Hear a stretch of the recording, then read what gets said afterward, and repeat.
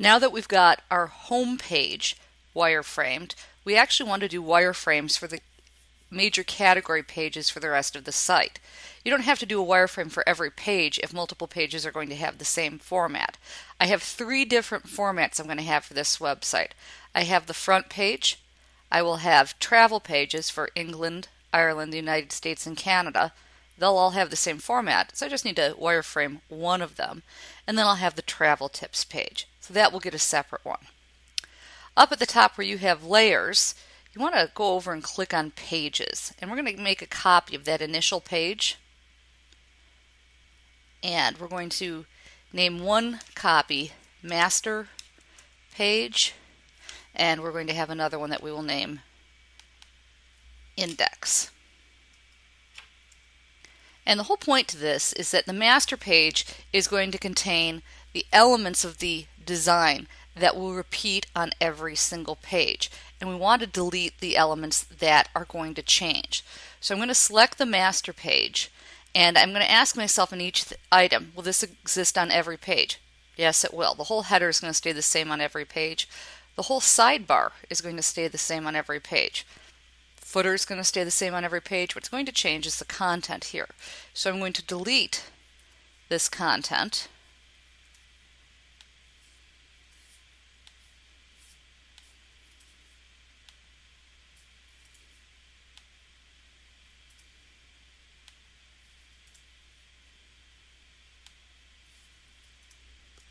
And then the rest of it's going to stay put.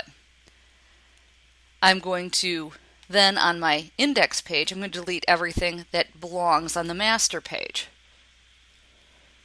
So to do that, I'm going to have to go into my layers. I'm going to have to make sure everything is unlocked because I'm going to be deleting some of these things. And so I don't need this background. In fact, I can just delete the background, delete the container, delete the header, delete the sidebar, delete the main content block, delete the footer, delete the text field, delete the button, delete the travels with Seamus text, delete the logo, and delete the links.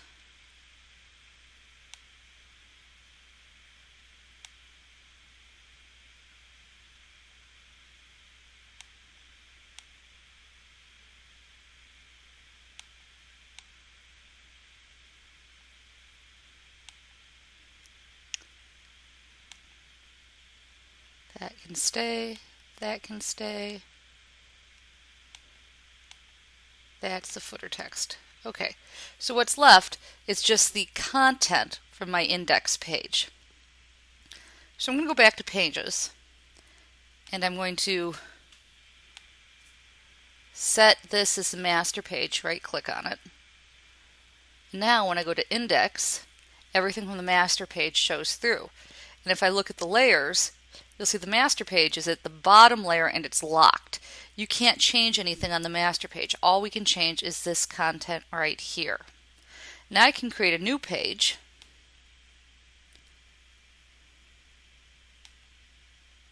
And it has all of the content from the master content.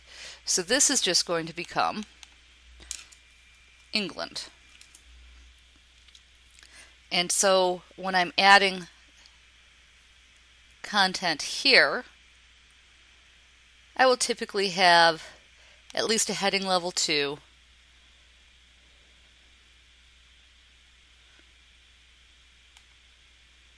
and I actually would probably set the font size on that larger.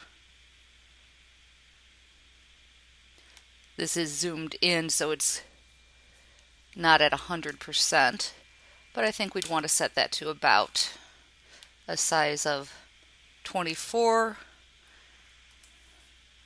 and we'd like to set the text value to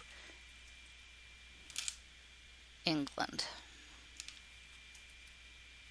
Again, at this point we don't get into colors or anything, and then I might move it over here.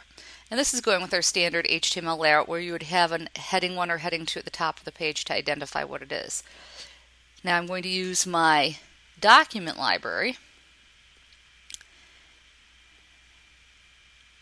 and I'm going to have, we'll say that we're going to have a large image here, and we'll say that we want to set it to a width of 400 and a height of 300. And I'm going to center it on the page.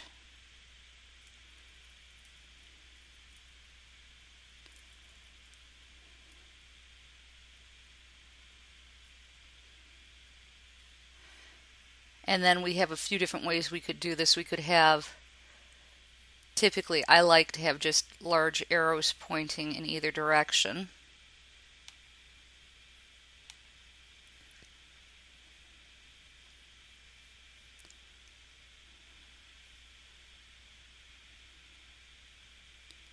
So I would simply draw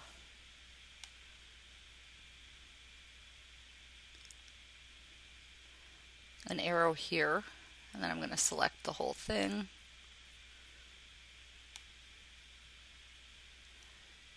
And I'm going to set the line width to 8.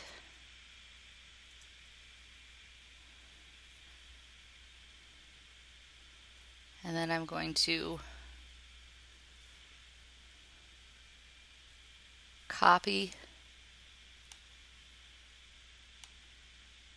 and paste. And then I'm going to take it over here, line it up,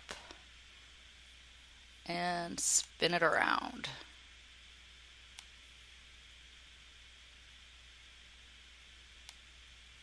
And that'll indicate that it's going to go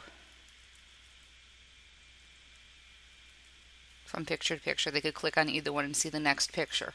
Now, optionally, you could either put text under here or you could put lists of other pictures. What I'd like to have here is a caption about each image.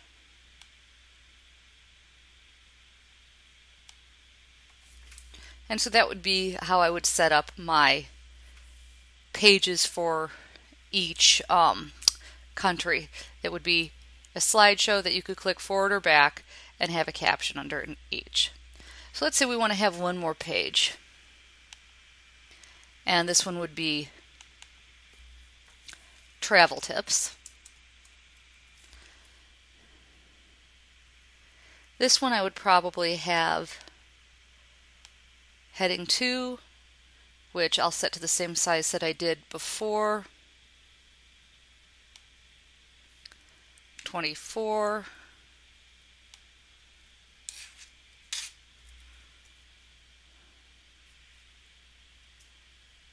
And this one would probably be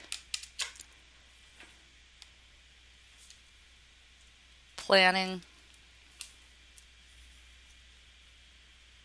Then I can copy this a couple times, hit the Alt key, hit the arrow key, drag it down, hit the Alt key, hit the arrow key, hit the Alt key, hit the arrow key. I now have 4 of them.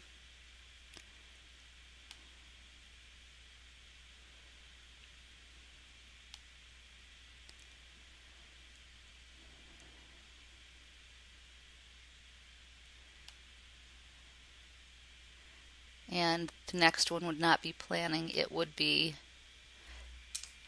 packing.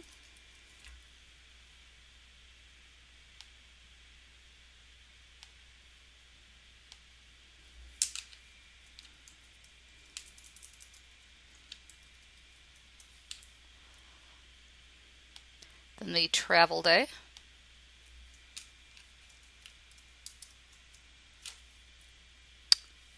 And then jet lag.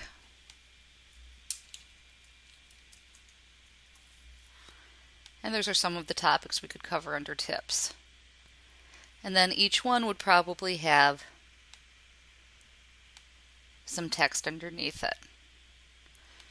The other option I could do here, if I didn't want to do a paragraph, I want to make this wider. I'm going to make it 450. If I didn't want to do this, I could create a symbol for a bulleted list, which might be appropriate here. But for this case, I'm going to leave the paragraph symbol. And I've made copies of that as well, because it gives me the idea that I would have headings and text. And we can play with placement till we're happy with them.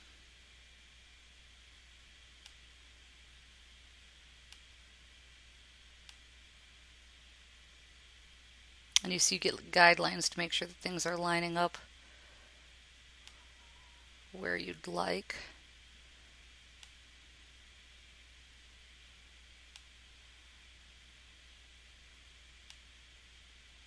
And there we go. So I now have multiple pages. And if I were to send this to somebody, first I would save. And then I would